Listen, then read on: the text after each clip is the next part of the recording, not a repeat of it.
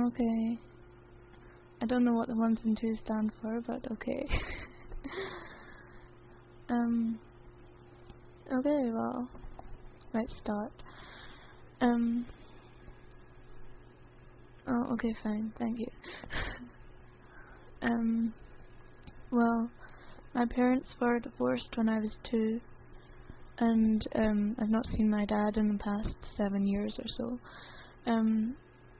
But later on, my mum got a partner, maybe when I was 6 or something. He was Muslim. We really didn't get along at all, probably because of the fact that he beat me a lot, and he would scream at me, and, you know, even about my weight. He would tell me I was going to hell. There's more, but that's the gist of it. I was 6. I grew up with this treatment until I was 13 or so. When I was 13, he finally hit my mother. You know, she just turned a blind eye for most of these years. She just let him get on with it whenever he had his thing with me. She ended up in hospital. I was the one who had to clean up the blood. And when it went to court, he was found not guilty because of insignificant amount of evidence. Needless to say, I judged all of Islam on this one person. Now that I know Islam, I know that he was a hypocrite. He would preach things and go against them. He would twist it. There's many people who do that. And yeah, I hated Islam. I hated Muslims. I was growing up in a Catholic school. We studied Bible in class. We went to church. We sang hymns. You know, all that good stuff. In fact, we sang pretty much about everything. And thanks to my mum's partner, I was confused about religion from such a young age. I was confused pretty much about everything. Am I a good person? Am I a bad person? Am I doing this right? Am I doing this wrong? Even if I hung the washing up the wrong way, I got beat for that. So I totally I found myself faithless and confused. I totally rejected Islam because I saw it as everything evil in life. I turned into a rather distasteful type of person, if you will, as I was growing up, after the incident with my mother. You know, a goth, if you want to label it. I went out with black lipstick everywhere and eyeliner down to my cheeks. I remember once I was walking in Glasgow with my mum and her new boyfriend, and somebody came up to me and asked how much for me. They thought I was a prostitute. Yeah, nice. I began to cut my wrists. I began thinking about suicide. Oh, night. I was a goth, if you want to put a label to it. You know. What? Oh, gosh. I was walking in Glasgow, and this one boy came up to, well, not me personally, he went up to my mum's new boyfriend and said, how much for her? Can I borrow her for 2 hours? He thought I was a prostitute. Nice. Anyway, after that, I began to cut my wrists. I began thinking about suicide a lot. I used to sit and think how I'm going to end my life. Once I stood at the top of a bridge for over 2 hours, and I contemplated about jumping in the water. I used to sit alone to cry. I felt something missing. I used to think about death. I used to think about what happens after, what will happen to me. I never lost my faith in God as such, just in religion. I always knew that it was God. I just didn't know how to go about worshipping Him, and eventually I just gave up and I did my own thing.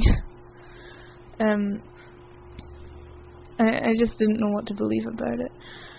So eventually I just prayed. I didn't specify any religion. I just closed my eyes and I prayed. And I said, I'm sorry if I'm not praying the correct way, but I need you to help me. Please guide me to the right path. And then I just ended it there. Just very simple. And so I began working from what I believed in personally. I didn't find a religion and suddenly say, oh, let's do this, I like it. Yeah, I worked from my heart. I found the Trinity rather confusing now that I was older, and I rejected the idea that God had a son. So I worked on the belief, only one God, no son, just God, Almighty God, you know. So eventually I found Islam, and imagine my shock that everything I hated was everything I was looking for. So I continued my research. I did have a few Muslim friends online, but the Muslims that I talked to, they weren't very religious, really. We never talked about religion at all. But I became more aware of that, and I became more aware that these people are nice people. That not every Muslim can be labelled, you know, a various amount of swearing words. So I did my research. While I was still researching, I think I was 14, so during my research I began to wear the hijab outside of school, just to get the feel of it, because by this time I was fairly certain that Islam was the thing that I'd eventually follow for the rest of my life. So I was still researching, and I actually looked up a great many hate videos, and I used to challenge myself to find something to go against what they were saying in the favour of Islam.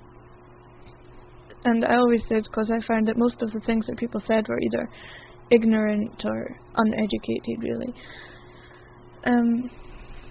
So, as I said, outside of school, I wore a hijab. Then, yeah, in the following summer, we had a family reunion, and needless to say, my family weren't exactly very happy that I was considering taking up Islam as my faith. Although my family isn't all that religious, they saw it as a betrayal of some sort because of my mum's ex-partner. And they labelled all Muslims as, all Muslim men as, you know, oppressive and woman beaters and liars and cheats and stuff. And of course that's all wrong. I remember once I was trying on a niqab in my living room. My mum walked in. She called me Iraqi and a suicide bomber. I got my first ever insult from my grandfather, which was very upsetting. It wasn't anything all that harsh, but he'd never spoken an ill word to me since I was born. He called me a stupid little girl. My grandma constantly refers to my headgear, how it makes me look fat, how I'm a pretty girl, and how this makes me look ugly. working on my self-consciousness here. Even last week, my mum tried to kick me out of the house, and she said, "You belong with Pakis." Mind my slang, really, but that's what she said to me, and I yelled at her to stop being racist, etc., etc. But anyway, the day came when one of my uncles came up to me and, I'm 16. I was 15 in the family reunion. I started wearing hijab when I was 14, but only outside of school. 14, yeah.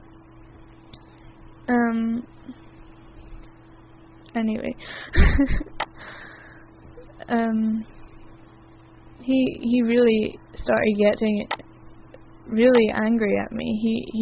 He'd been making bacon and alcohol jokes for the last few weeks, but my mum had told me something along the lines of take off your hijab, and then I started saying no, something to do with religion, and she told me to do something against Islam, and then I rejected. My mum walked away. My uncle came through. He began screaming at me, saying about something about pedophiles and suicide bombers, or stuff like that. But this is a man that I hadn't seen since I was about 2 years old, so it was very heartbreaking. And I ran away. I went into the woods and I just sat there. I watched as they tried to call me. I watched as I got voicemail. I just didn't respond to anything. I think what I was going to do. I went out to the airport to take some of my cousins back home. I went back into the house. I packed a bag, and then I took some money and I left. I wasn't intending on going back. Well, I did. Yeah. And I went to the mosque. And eventually somebody helped me find the imam, and I had 2 other witnesses with me. And I said my shahada. And I can safely say that it's the best feeling that I've ever had. I felt suddenly I felt like I had a reason for living. I felt like, I had hope. It was the first time I had hope. I felt like there's nothing to be afraid of anymore. Just what God can decide for me. And when you only have one thing to fear, it makes the world a better place, really. The first time that I learnt how to pray, it was one of the best feelings. Putting your head on the floor. I still get a special feeling from doing that. Anyway, I said my shahada on the 31st of July 2008. I was 15 years old, and now I'm 16. I guess I've been just over a year. I've never looked back at it, and whenever I had a question about Islam, instead of letting it sort of keep going in your mind, I always question it. I question things that I don't understand, and I openly say to anybody, if you can prove to me that Islam is wrong, then I will leave Islam, because I feel I can say that because Islam is the truth, and I'm so confident that it's the truth. If somebody ever found a flaw, then fine, I will gladly give up Islam if it's wrong. And yeah, when I took the Shahada, it was really a wow feeling. It's the best thing that I've ever done. I mean, well, it's speechless, you know. After I did it, I just something dawned on me. It was like, if I could paint a picture of it, it would all be sparkling lights and stuff.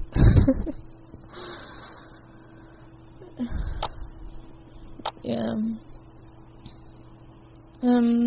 After that, anyway, yeah, Islam doesn't have any flaws. That's why I can confidently say to everybody, you know, if you find a flaw, then I'll leave it. Because I'll gladly give them that opportunity. They can say whatever they like, but I know that Islam has the answer to everything. Islam's the truth. Alhamdulillah, subhanallah. It's the best choice I've ever made. I don't test myself, really. It's just when I find something that I don't understand completely, I'll go and ask questions about it. Because I'm a very open-minded person. I will listen to everybody's opinion. That's how I can have discussions effectively that way as well. But I always, up till now, I've always found the truth in Islam, and inshallah I will always find the truth in Islam. It's the only way of life. Subhanallah, alhamdulillah, la ilaha illallah.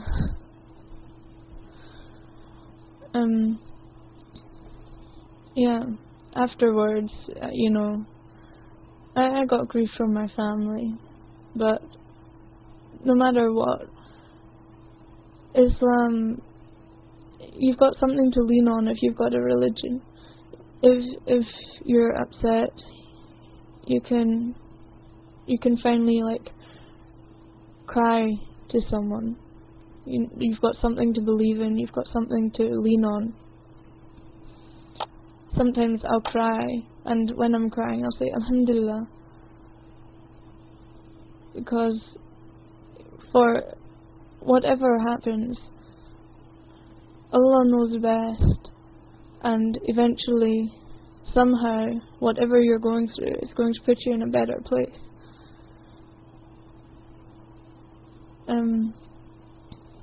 There's always discrimination, but Allah also knows about that. And for every struggle that you go through for religion, I'm content with the knowledge that Allah knows, and inshallah I'd get reward for putting up with it for my religion. I wear my hijab in school and out school. I will not leave my house without my hijab. If somebody comes into my house, I'll wear my hijab as well. I think God knows what's best for us. I know God knows what's best for us. And yeah, that's pretty much it. So yeah.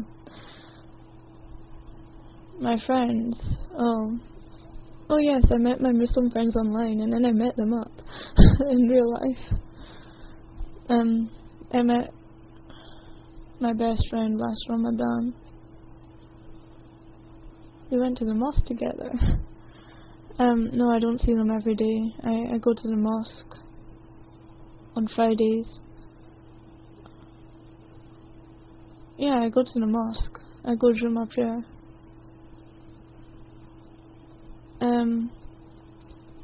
And my friends, I lost all of my old friends actually. You know, if I didn't have any qualms about swearing, I would have repeated some of the things they said to me. But one of them even called me Pakistani. She told me to go back from where I came from, which is totally ridiculous. I've never been to Pakistan in my life. I'm white, I've got blue eyes and red hair. Yeah, I've got new friends. They're very tolerant, they're very accepting. And that's one good thing actually about the hijab. All of the judgmental people, you can tell them. You can tell who the judgmental people are, and then they'll either make fun of me or they'll stay away from me. All of the accepting people, they're fine to talk to me. They're like, you're Muslim, it's okay, I respect that.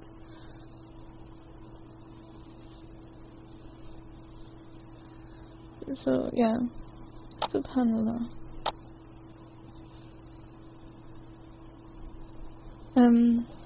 And yes,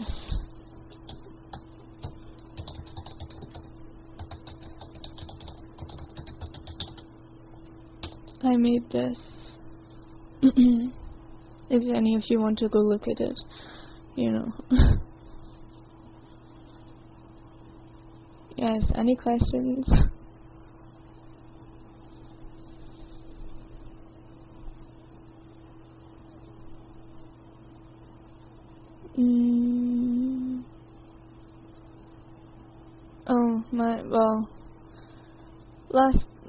I think either last week or the week before, she tried to kick me out. She told me that I belong with Pakis. That's her words, not mine. My mother, that's what she said.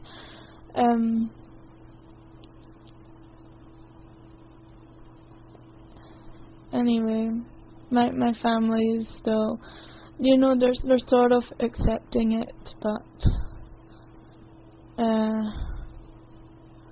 well, actually I live in Balerno. It's a small village. Well, not that small, but it's a village just outside Edinburgh. It's maybe 20 minutes to get into Edinburgh by bus.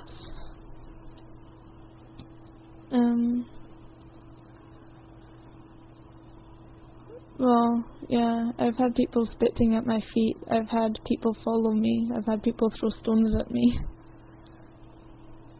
In Edinburgh, I've had drunk men come up to me. I've had people yell Muslim scum at me, you know.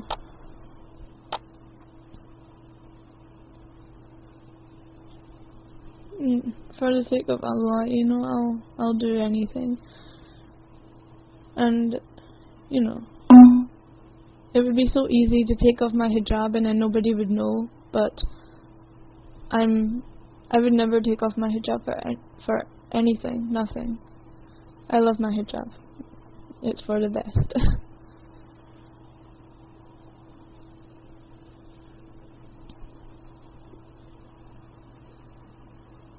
Anything else?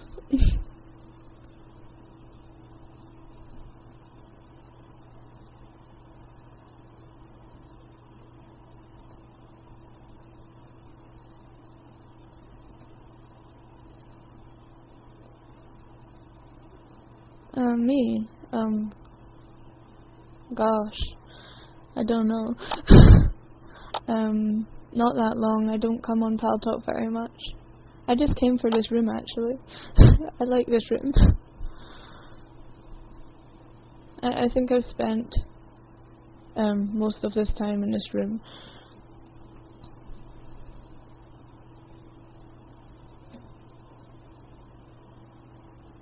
Oh, I was just browsing. I typed in Muslim to the search.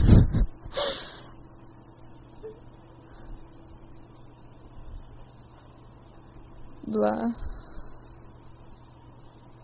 Yeah. It's nice to be with you guys. Alhamdulillah. Allah guides whom He wills. And I'm very happy that He guided me. Subhanallah. Alhamdulillah.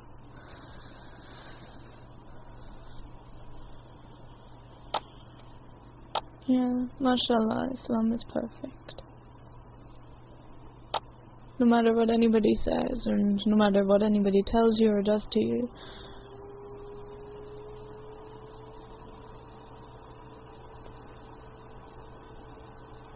Yeah, I know, that keeps me going.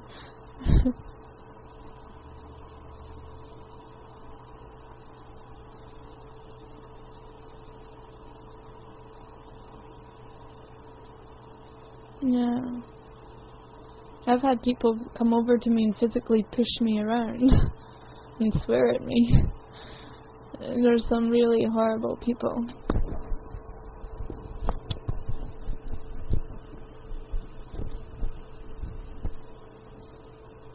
Yeah. I'm happy to put up with it though, because I know that inshallah, that when it comes down to it, Allah can see my struggles, Allah can see how tolerant I am, and inshallah I'll get reward for all of that. So I'm happy to put up with it.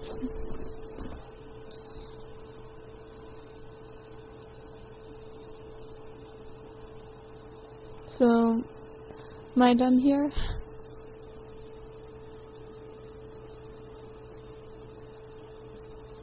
Yes, fire extinguisher.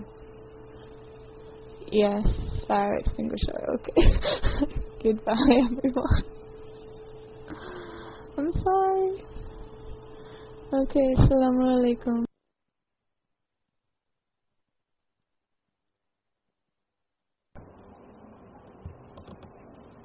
Assalamu alaikum wa rahmatullahi wa barakatuh. Thank you so much, Sister Red Rose. May Allah.muhamaddan preserve you, protect you, bless you, and keep you on the straight path. That was an amazing story, wallahi. And you were very hesitant to take the mic and tell us. I was thinking of this 12-year-old who's going to take the mic and start rambling, for nothing. But it turned out to be, mashallah, a wonderful, wonderful tale. And a great true story of how you became Muslim, and subhanallah, you sound like a very grown woman, who have true and firm beliefs in Allah subhanahu wa ta'ala and in her deen. Yeah, of course, it sounds very genuine, alhamdulillah.